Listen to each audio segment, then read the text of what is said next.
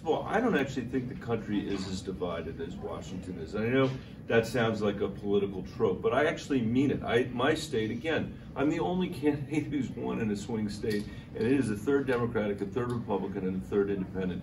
And in Colorado, and I would assert in New Hampshire, there is a 70% yes agenda on investing in infrastructure, on what we need to do on K-12 and on higher ed, on trade policy, on whether it's a great idea to have $22 trillion of debt on the balance sheet and not investing in the next generation of Americans, on climate change, on energy.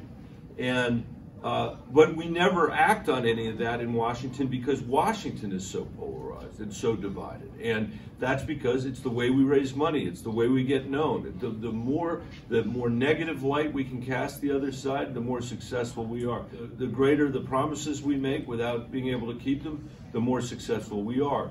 And so what I would do if I were elected president is the first piece of business I would do would be to reverse the Trump tax bill. And I would do that, I would begin that process not in the White House, not in the Congress, but in a very rural red part of America. And I would say to the farmers and ranchers in that community who are going to be good mathematicians because they're among the best mathematicians that we have in our society, please come with your calculators. And we're going to sit there and I'm going to show you what my tax bill will do for you compared to the lies that Donald Trump told about his tax bill. And I would invite the Fox News hosts to come. I doubt very much they have calculators, but if they had them, they could bring them too. And I'd have them sit there and have to endure the work as we unpack the lies Donald Trump has told and gave people a path forward. I think that's what we need to expect out of the next president.